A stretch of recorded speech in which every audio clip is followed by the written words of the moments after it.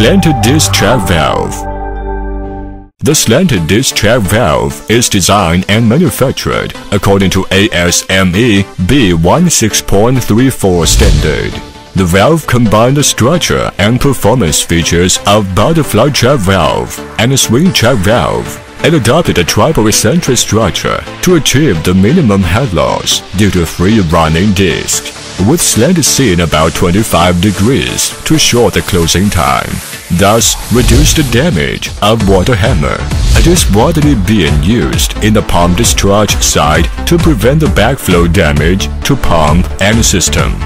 The valve size range is from NPS 4 to NPS 80, DN100 to DN2000. Pressure range Class 150 to Class 600, PN10 to PN100. The main parts of valve are body, disc, shaft, and sealing ring.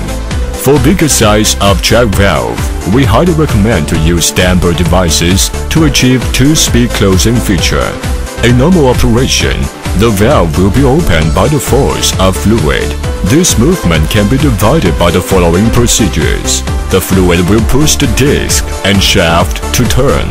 One side of the shaft is connected with crank. Crank is turning too.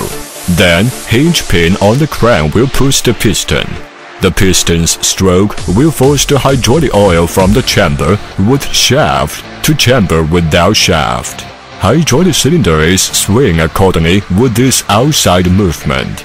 Finally, the valve disc is moving to the position that fluid forces it to be. The valve is in open position.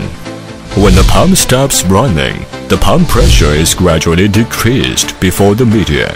The pipeline medium return. The disc quickly closed back by gravity and large hydro and disc eccentric movements, while driving through the stem and crank rod in rapid slide rod chamber, so that the disc quickly closes in the first stage.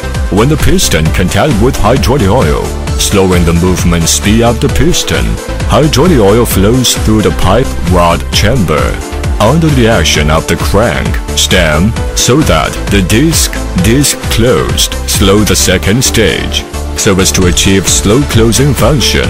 Reduce the impact of the seat in the slow closing process through an external hydraulic cylinder throttle control.